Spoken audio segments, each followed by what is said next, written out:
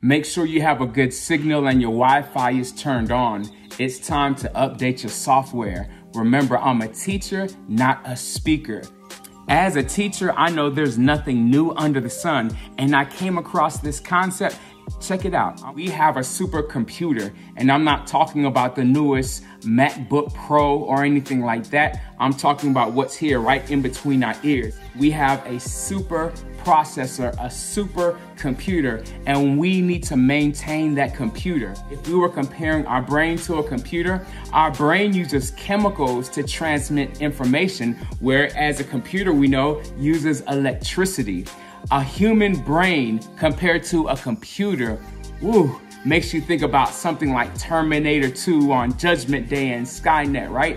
Now, a computer can beat us when it comes to multitasking. I know many of us feel we have the ability to multitask, but the reality is we're way more effective when we focus on one thing. And what we think we do when we're multitasking is actually splitting up our attention and our effort in different areas, whereas a computer can apply 100% of its efforts all in different directions.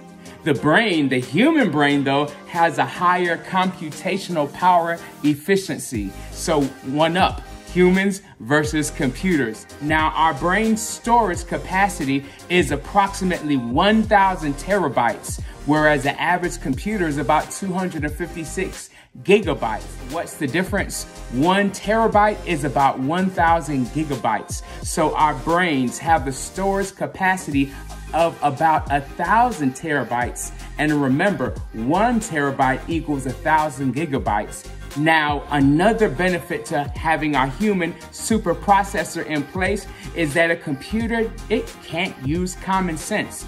Humans, we have the ability to apply common sense. We're able to use our instincts. We're able to make decisions based off of experiences in order to reach our desired results. Also have the ability to think being creative. We have imagination. We're able to apply inspiration. It's us humans that could write a beautiful poem or compose or play music, that could invent something that did not exist or improve something that's existing and could create art. There is a distinction between the human brain and a supercomputer, a super processor. But there are a few things that we have in common. Just like a computer gets its updates and its upgrades, we have to do the same thing. We have to maintain our mind. Now, just like a supercomputer, we need to be able to update our software. How can we do that? We need to get into some books, whether they're physical books or whether they're electronic books. We need to dedicate on a daily basis some time to read. We could also get an education, learn a trade, also get a certification in an area that's updating our software. We could listen to podcasts. We could enter a mentorship program so we could become the apprentice to someone else. We could also gain additional experience by being open to exposures, be open to new things. Another way to maintain our supercomputer, to maintain our mind, is to protect our battery or our energy source. We need to get proper sleep. We need a minimum of 7 or 8 hours of sleep, but not just the amount of sleep. We need to have good quality of sleep. We need to be in that deep sleep prior to midnight. Did you know that every hour of sleep you get before midnight is the equivalent of 2 hours of sleep?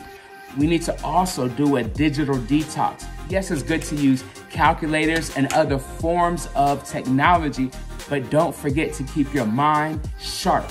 We also need to clean our hard drive, our storage. We could do that by releasing our thoughts. Get a journal, write down our thoughts on a daily basis. Write down what we want to do. Also write down what have we accomplished. What are things we would like to do? Write down some of your thoughts. Processor also needs some time, some reflection time, that we step away from all the noise, all the distractions. We also need to exercise and eat a proper diet. So computers, they can outperform us on certain specialized tasks, but they cannot match our general intelligence. We need to maintain our mind. We too have a supercomputer, a super processor. Remember, I'm a teacher, not a speaker, and I want you to have an amazing day.